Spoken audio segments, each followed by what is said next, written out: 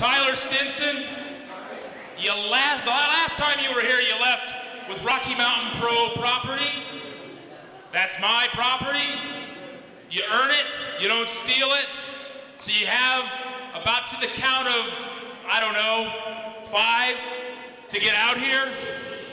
Bro, you know, this is the problem with Matt Yaden, Rob. Let me tell you right now, and I've said it all along, the guy's still a wrestler at heart. He's supposed to be the owner and proprietor of Rocky Mountain Pro. What's he doing, bro? He's stirring it up. You let the wrestlers stir it up, Matt. You're supposed to be management. Well, and his property, that's always interesting to refer to something that technically he might have paid for it, but that's Curtis Cole's championship belt right there, Colin. That's a very good point there, Rob.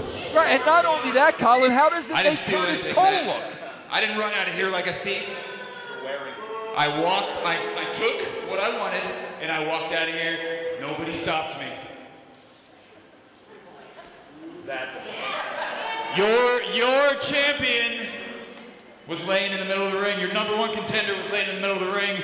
I was the only one standing, so I took Irrelevant. That is not your belt. You earn it. You don't steal it. I would agree with that. Curtis Cole's belt back. Curtis is Cole's Rocky daddy. Mountain Pro's property Curtis back. Cole come out here. That's Curtis And Cole's I'm not belt. leaving the ring until I have the belt back. You're not gonna leave the ring. I'm not getting out of the ring. You're gonna leave the ring without a belt. Let's do this. Let's do this old school. Let's do this cowboy style. We're gonna draw a line in the sand. I'm done with this. Woody, here you go. And let me tell you something about Yaden. Bro, I don't know if I would go in that ring and mess with Tyler Stinson. All due respect, Matt Yaden. No, I certainly wouldn't, that's for sure.